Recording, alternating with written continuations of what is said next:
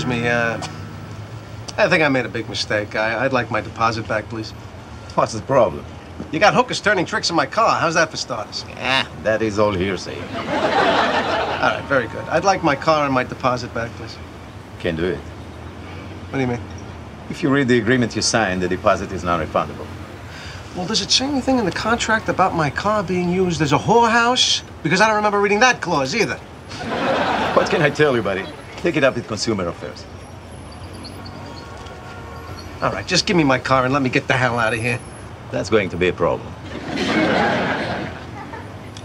Why? It's all the way in the back. We can't get it out for a couple of days. What are you talking about? I want my car! We ask that you please bear with us. Bear with you? This is a parking lot! People are supposed to be able to get their cars! Ideally. Excuse me, I'd like to return this jacket. Certainly. May I ask why? First bite.